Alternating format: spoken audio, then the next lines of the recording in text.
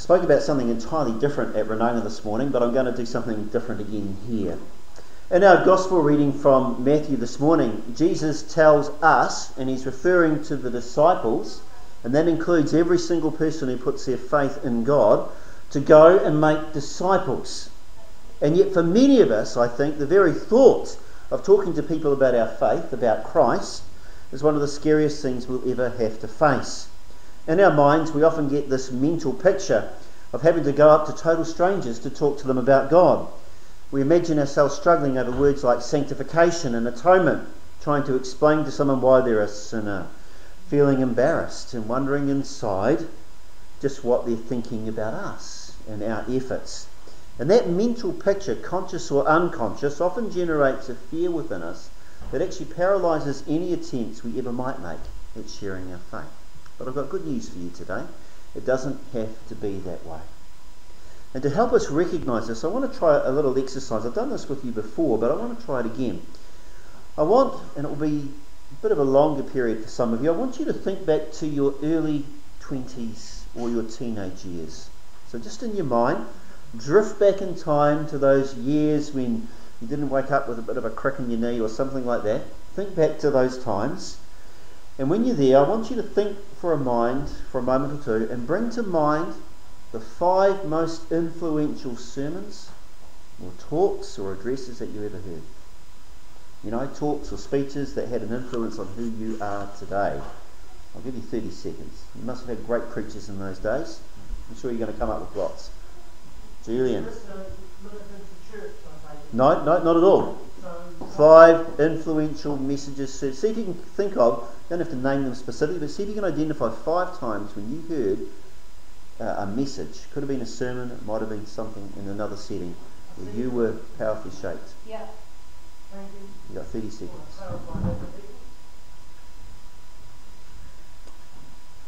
Now if you think about it, you hear one every week, and you've been in church for 20 years, so it's a lot of sermons. 40 years. Or longer.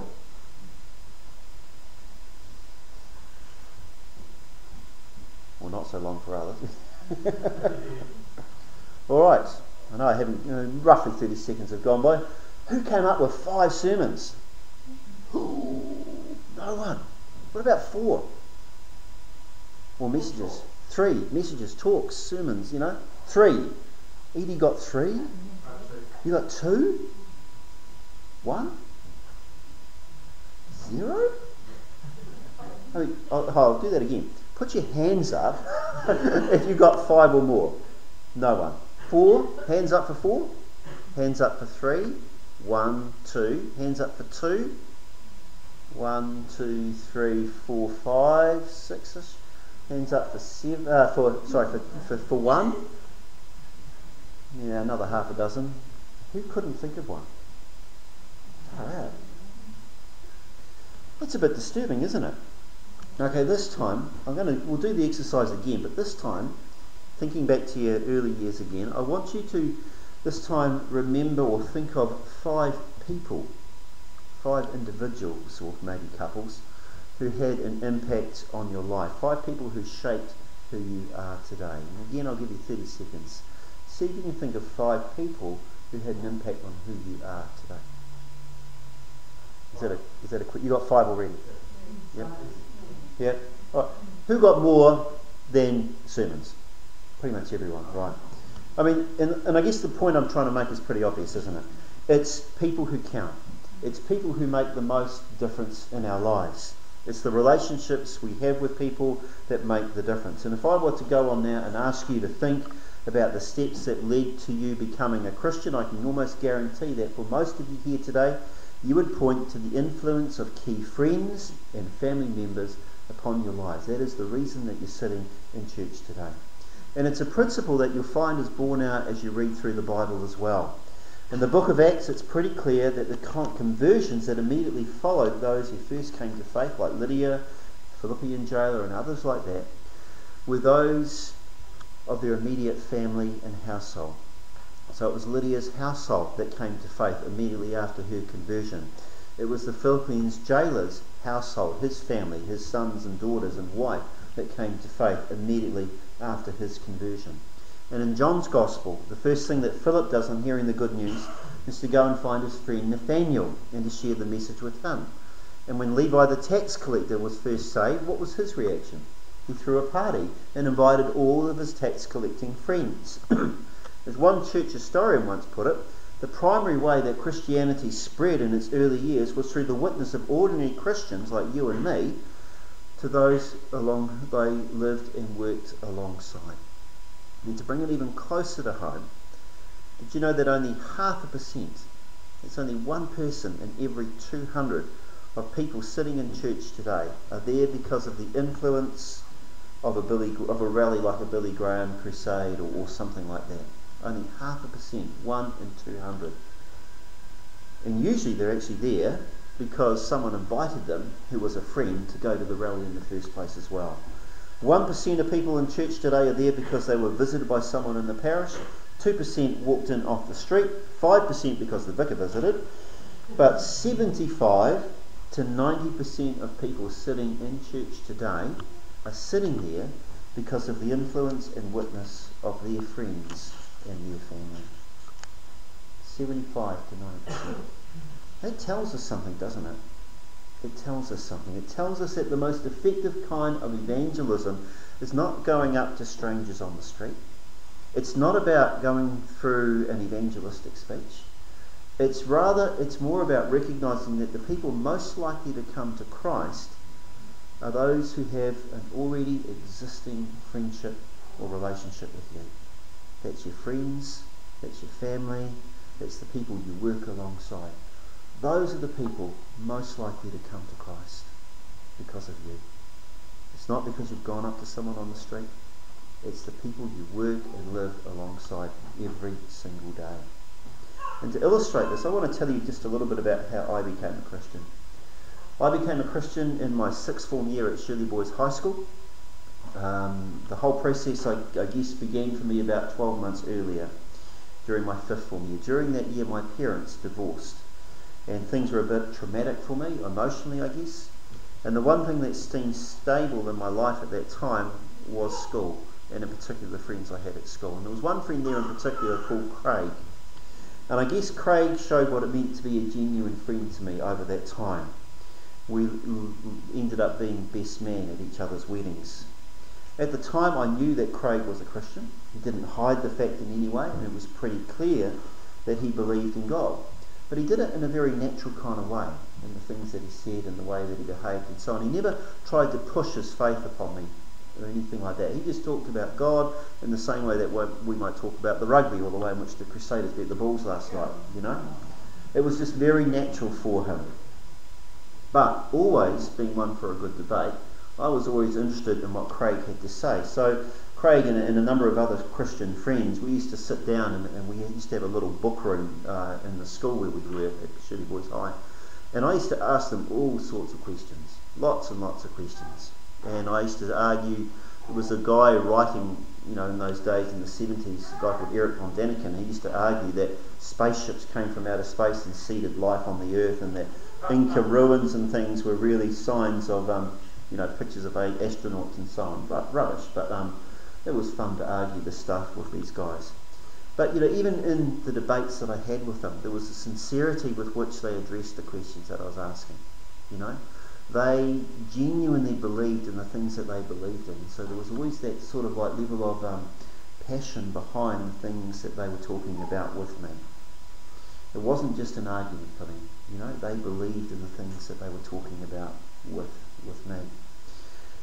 Later that year, during that fifth form year, I went on a 40-hour famine camp with the Christian group at the school. They had organised the 40-hour famine camp, and they were meeting down at St. Stephen's Church in Christchurch, in Emmett Street. And we were in the parish lounge, which was a whole lot of different rooms, and we slept in some of the rooms. And then there was this room down the end that was the parish lounge, and we would go there. We went there about 2 or 3 times over the weekend, and it was for a praise and worship time. I wasn't a Christian at this point, but that's what everyone was doing, so I just followed along with everyone else. We sat down in all these seats, basically in a circle, and someone got out the guitar and they started playing Christian songs, and they started worshipping God. And the way they worship God was often a lot of them were closing their eyes like this, and some of them were actually lifting their hands up. And I wasn't a Christian, but I felt the peer pressure, so I went like this.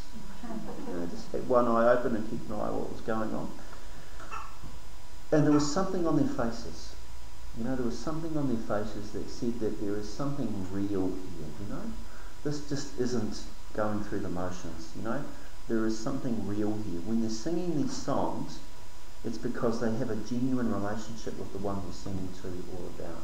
It was real. And I think, even though I couldn't put my finger on it, I think that was touching me on the inside. I'd probably say today that the Holy Spirit was beginning to get a grip of my heart and to draw me. We carried on after that for a few more months of debates and things. And then in my sixth form year, we went into my sixth form year, and I remember sitting in a history class with Craig, and I'm not sure if we did a lot of work in history that year, but I remember the teacher had gone out of the room, and I don't know why I did it, but I just turned to Craig and I said, "Craig, how do you become a Christian?" And he nearly fell off his seat because I've been arguing with him for nearly a year. But I said, "How do you become a Christian?" So he got out a little bit of paper and he just wrote down what we would call today the salvation prayer, and he just passed that to me. I put it in my folder and put it in my bag, and that was it. We didn't say another thing. When I got home that night, and when I went to bed that night, I got out that little bit of paper and I read, and in bed, this sounds cliche, but it was in bed and under the covers with a torch, I read out this little prayer. I prayed the prayer. I said, "Dear God, thank you for dying for me. And Jesus, thank you for dying for me on the cross. I invite you into my life, and I ask you to be the Lord of my life from now on. Please forgive my sins," something like that.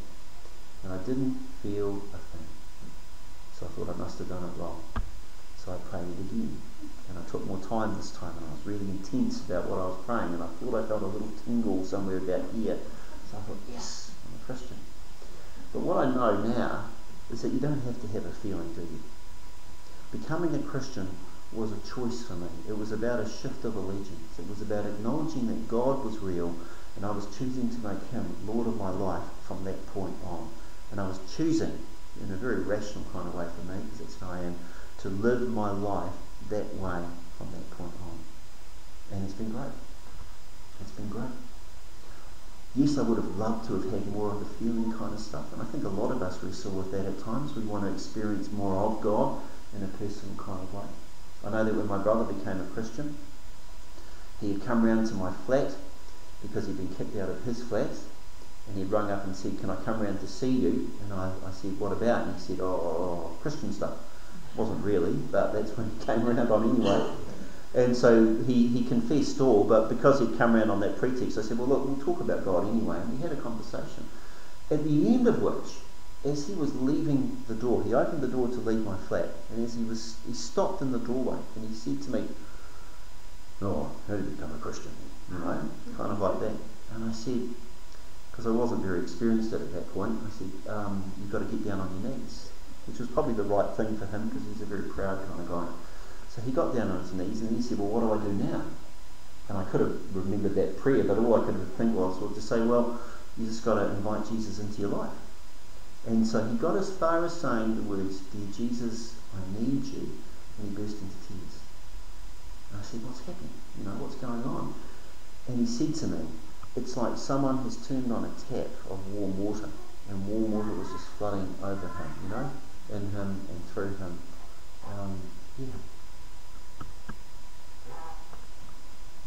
Sorry.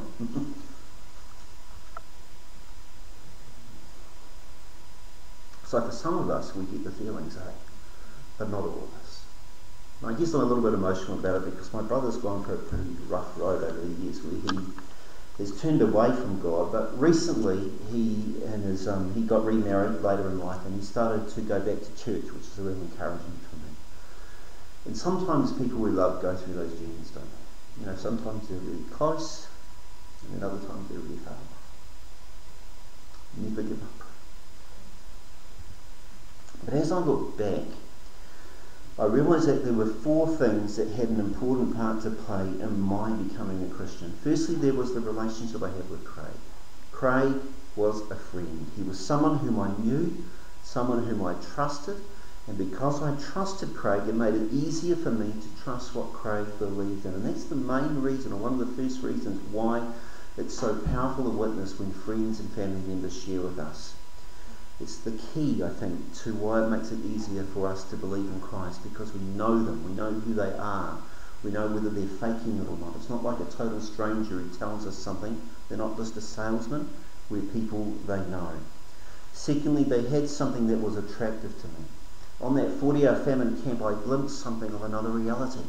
I saw something that gave their lives meaning and purpose beyond the daily grind, and there was a part of me subconsciously that wanted it. Thirdly, and possibly some of us struggle with this one today, my friends at that point in their life, and they were young, were passionate about what it was they believed in. They didn't hide their life under a bowl. They didn't obscure the fact that they were Christians. It didn't mean that they Bible bashed me, because they didn't do that, but they just very naturally talked about their faith on a day-to-day basis the way we talk about other things that are important to us. In the same way that Corey and Ellie are excited about the birth of their child, or the coming child, in the same way we should be very naturally talking about what Christ means to us, where it's appropriate, in appropriate settings, how was your weekend? Oh, it was great. We had an awesome time in church, or whatever. We went on this camp, or whatever it was you're doing. Don't be afraid to let Christ come into your conversation. Sometimes when it comes to being more open about our faith, we get cold feet because we're afraid of what other people think about us. We're afraid that they're going to think we're just some kind of religious zealot or something like that. But in those times, what I find useful is to think, how would I feel about them, put the shoes on the other feet, if they were talking to me about something that was important to them, be it religious or otherwise? Would I be thinking they're idiots, or would I be thinking less of them because they're having that conversation with me? Of course I wouldn't. We have this fear, but I think it's an irrational fear. We are afraid of what people think about us, but I actually don't think people are thinking those things anyway, especially if the people we're sharing our faith with is the ones with whom we have a natural relationship anyway. Our family aren't going to think that way about us. Our friends aren't going to think that way about us. And the final factor, the fourth factor that led to my becoming a Christian, I would argue, was God himself. In our reading from Matthew, Jesus made it clear that he would not leave the disciples alone, that he would be with them to the end of the age. And you can be sure that God is working with us in the task of evangelism. On the day that I turned to Craig in my history class, I was in fact just as surprised as he was that I'd done that. I had no intention at that time of saying anything. I hadn't gone into the class thinking, I'm going to ask Craig how to become a Christian.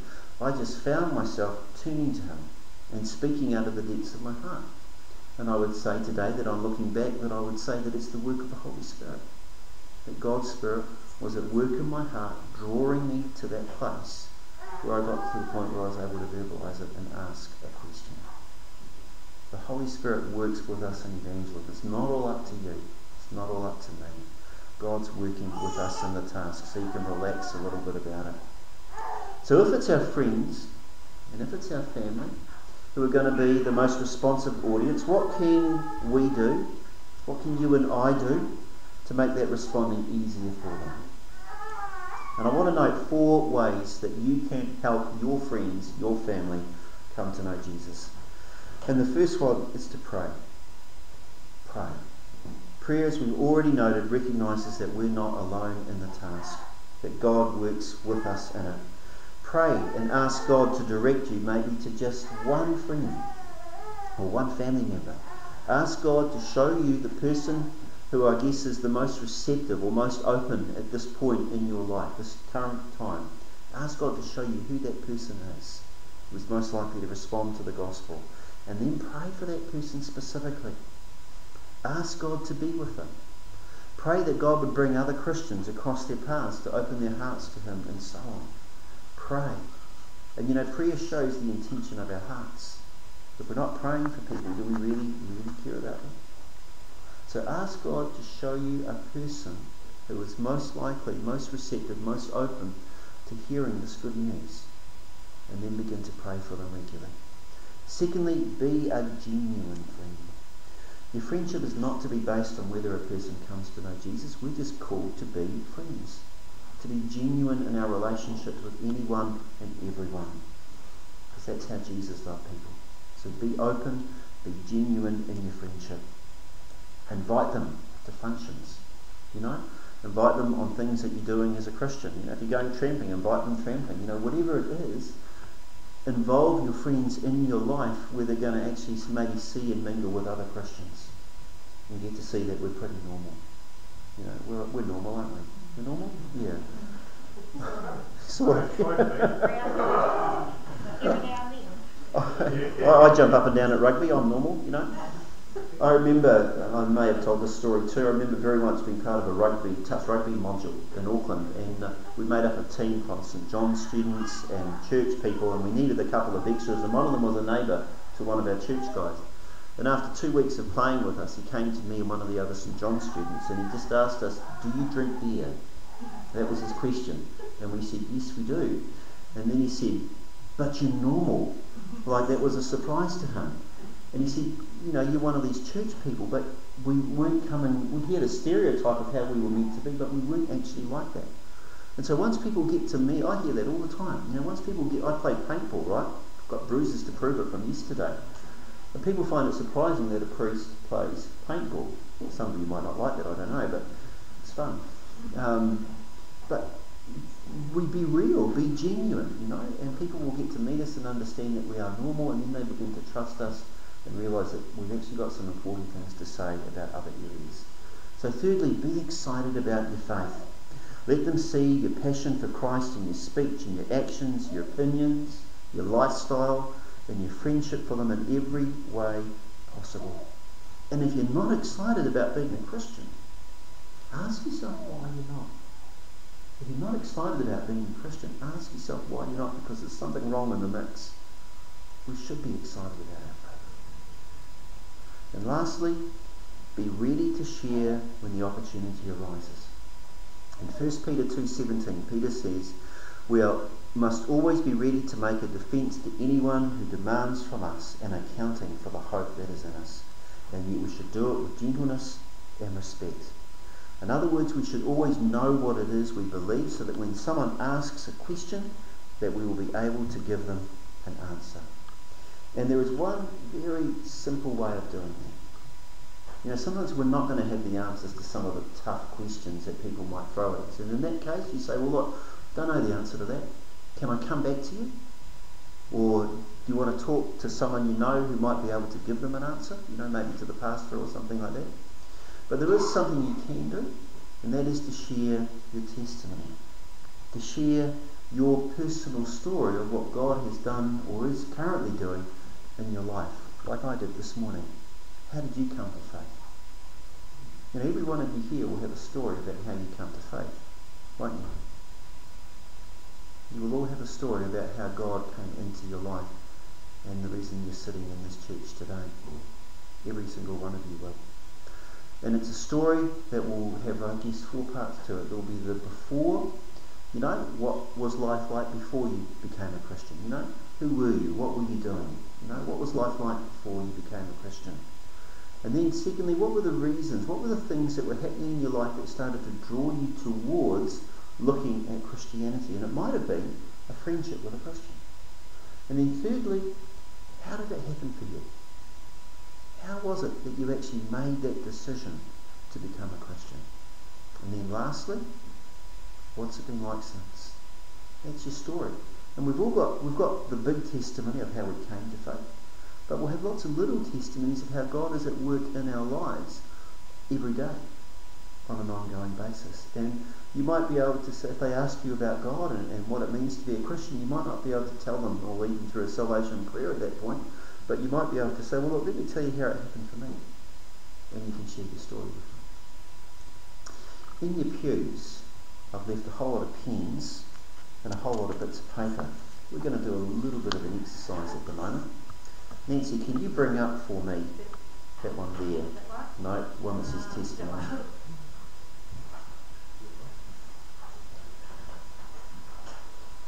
How to prepare your testimony. I just want us to take 5 minutes to have a think about your testimony, your story about how you came to faith. So grab that bit of paper, grab that pen. If you haven't got one, put your hand up and I'll make sure you get one. There's some spare paper around. But have a think about see if you can actually prepare, just make some notes, some bullet points down of how it is that you came to faith, of what your testimony is. Now for some of you, let's say you basically grew up in church, were almost born in church, that might be what's going to happen to Corey and Ellie's baby, you never know. But for some people, they can't actually identify a time when they came to faith. They've always been in the church, part of the church. That's actually part of your story. I grew up in the community of faith, you would say. And this is what Jesus means to me today. So have a think about what your story might be. For some of you, you might not have a story yet. You might only be able to talk about the first 2 or 3 steps. Okay? But have a go at doing that now.